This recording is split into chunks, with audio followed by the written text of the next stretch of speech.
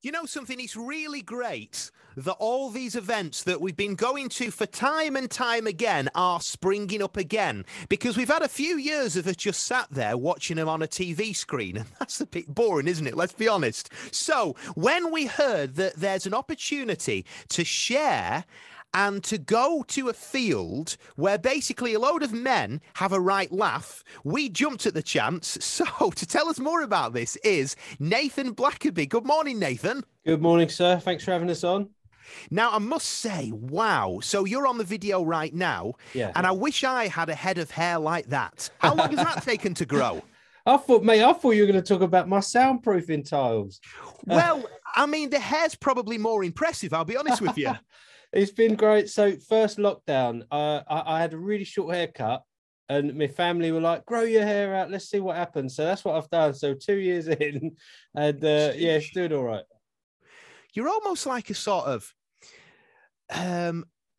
you're almost like, and I don't know the actor I'm thinking of. So I'm thinking of the bloke who used to, never mind, this is going nowhere, I'll be honest with you. And you aren't here just to talk about how dashingly handsome you look. You're here to talk about Christian Vision for Men, first of all. So We'll talk about this organisation, and then we'll move on to why you've decided to do this incredible event. So Christian Vision for Men, tell us about that. Mate, so CVM, Christian Vision for Men, has been around for over 30 years. Charity based in, well, just near Sheffield, Chesterfield. Our vision and our sort of calling, if you like, is to introduce men to the truth of Jesus Christ. So we're a Christian charity. We come up with a load of creative ways, resources, events, and we partner with the National UK Church to, get the gospel, get the truth of Jesus in front of blokes and just make that introduction. So that's what we're about, really.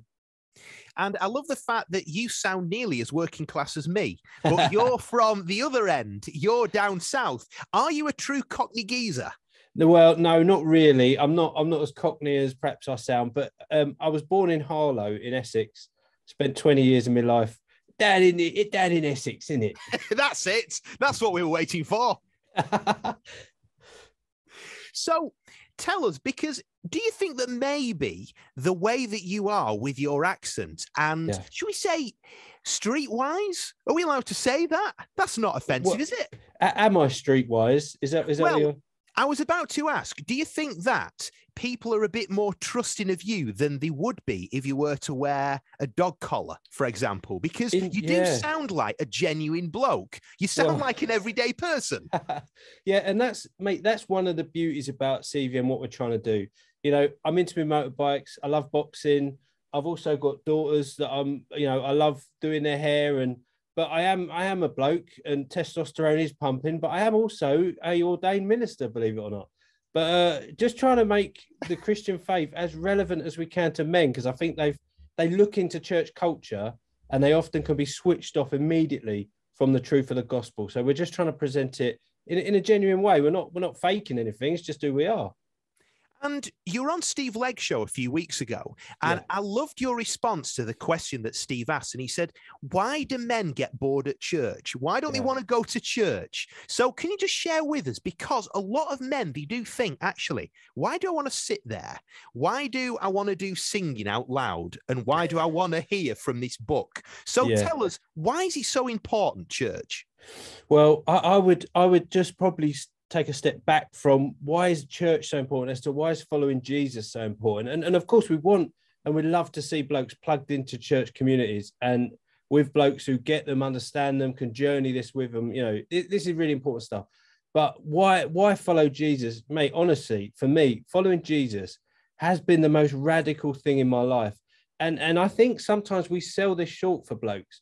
We can present a gospel or an invitation to follow Jesus that's quite flowery, that's quite pretty, that's, very emotional based. But following Jesus has cost me so much in my life to put him first, to live the way that he asked me to live, a practical example, to love my enemies, to not seek vengeance, to forgive those who persecute me or hurt me.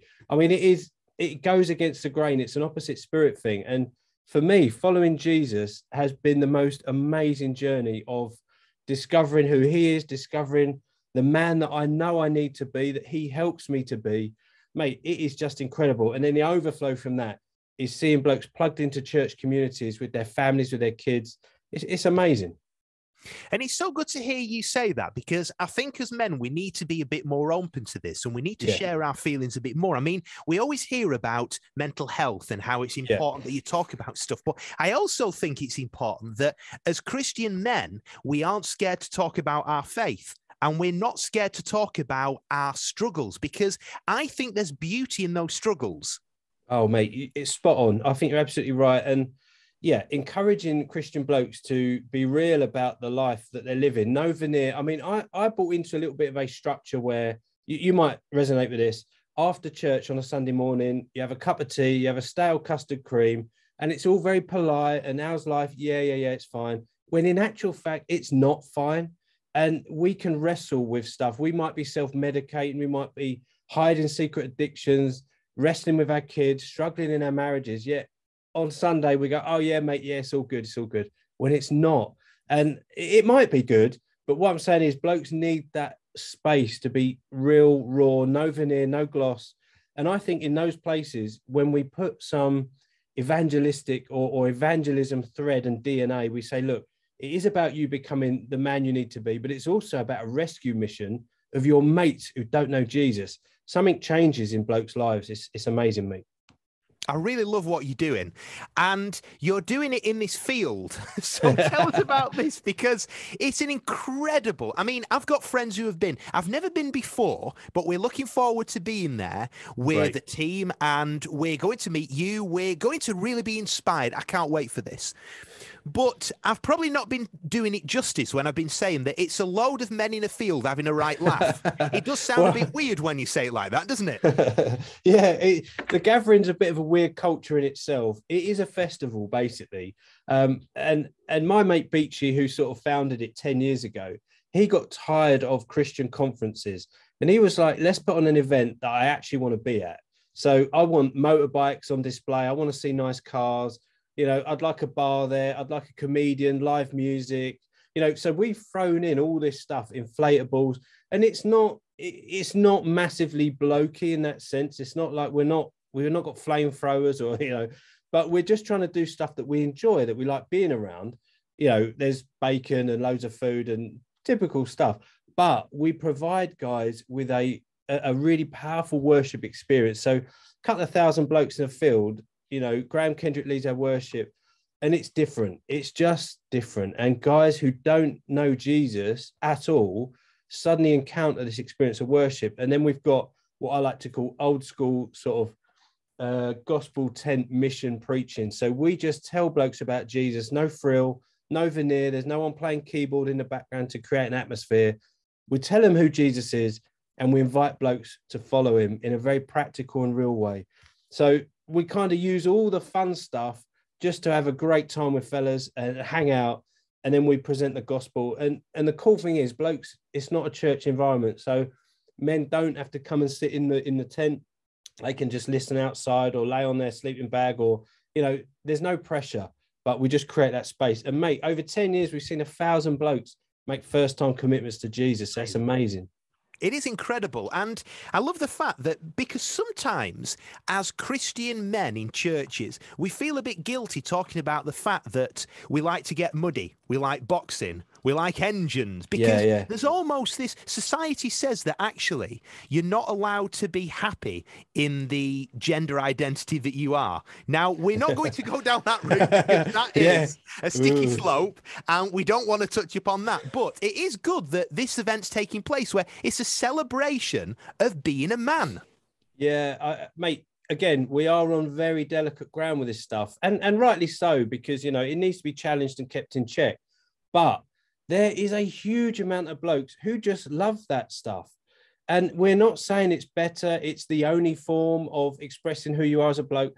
We're just saying there's guys out there that enjoy this stuff. They like looking at cars and bikes and listening to a V8 engine, or so we provide that. But why we're doing it is the important element.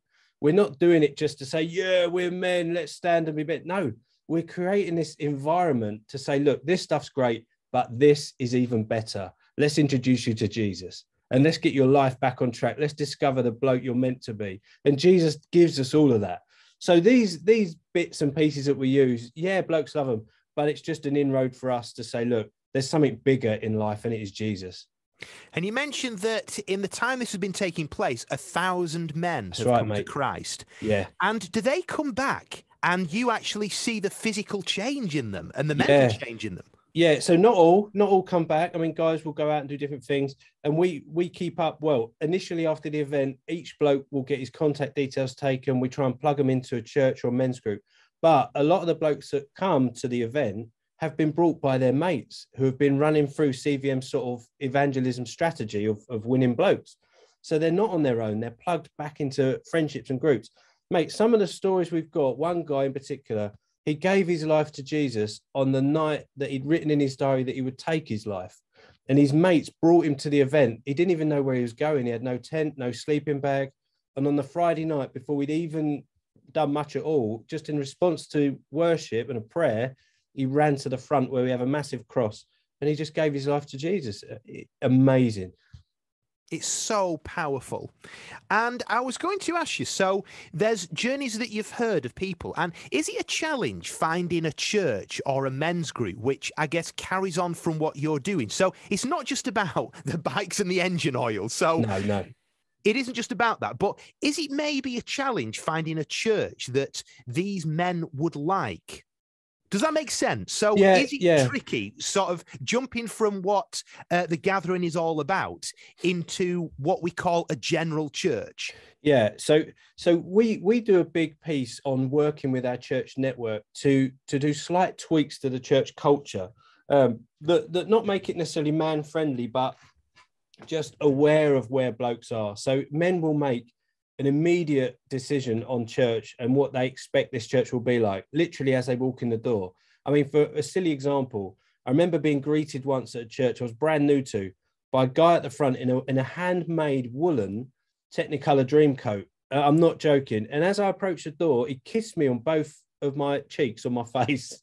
It didn't go down very well. And all I'm saying is a silly example, but the way we welcome blokes in, the way we create the environment in church, the decoration, the way we preach, the music, all of this stuff will communicate whether a guy is welcome there, whether it's something for him, or whether this is just a dead message that he can just walk away from.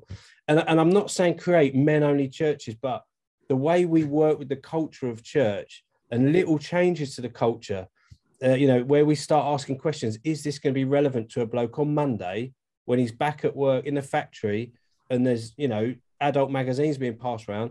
Is he going to still remember what we talked about on Sunday at church? So we're just trying to say, look, let's be aware of the blokes around our church communities and how we can reach and engage them.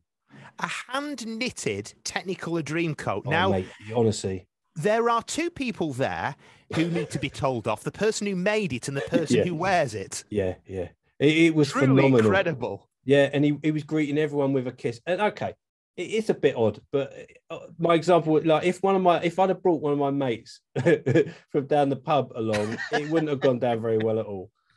That's the thing, isn't it? Because do you think maybe as Christians, we tend to be a bit more accepting of things like that? I'm not sure if that's a good thing or a bad thing, but if that was to happen in a pub, if that was to happen in Asda, you'd basically be calling the police.